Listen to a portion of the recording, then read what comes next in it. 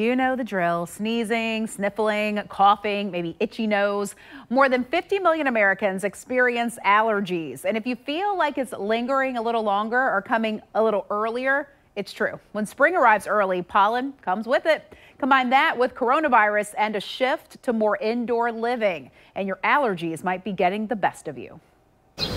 In earlier spring season, dramatic changes in the weather and spending more time outdoors. A lot of people are more indoors now because of COVID, and that would be more dust and mold and perhaps domesticated animals. It all adds up to one thing.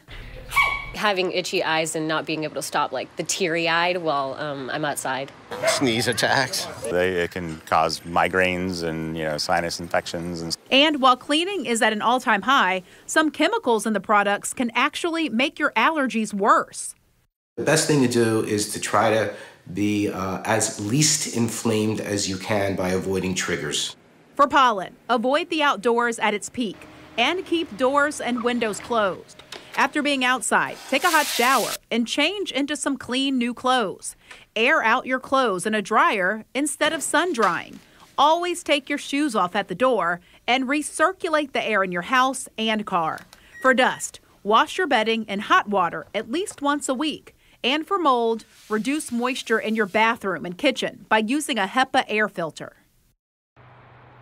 Doctors also recommend talking with an allergist or your pharmacist, because I love them, about the over-the-counter medications that you can take, like antihistamines and topical nasal steroid sprays. But they should be taken just for a short term. Keep that in mind.